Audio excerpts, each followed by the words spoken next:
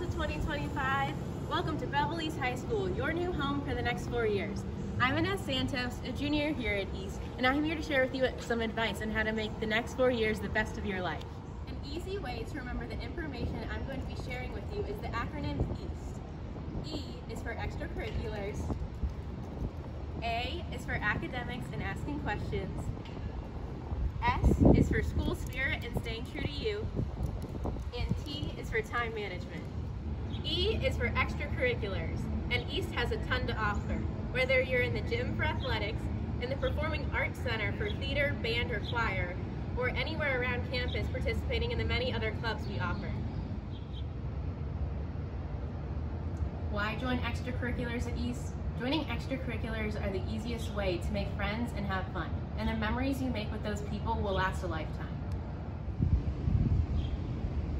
A is for academics and asking questions. There is no silly question here at East. You can go to the library for tutoring, you can go to A building and ask your class secretary, or you can come to a teacher or upperclassman like me. We are always happy to help. S is for school spirit and staying true to you.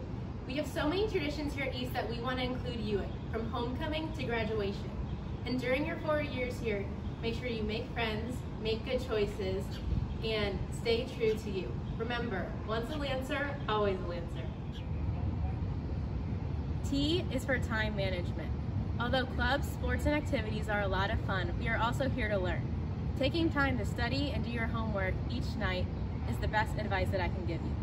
Also, take the time in between passing periods to clear your head and look at our beautiful campus. It's something that West doesn't have. Now let's review. E is for extracurriculars, A is for academics and asking questions, S is for staying true to you and school spirit, and T is for time management. Remember to always be your best and be a beast at East. Thanks for watching, welcome to our Lancer family, and make sure to say hi to me in the hallways.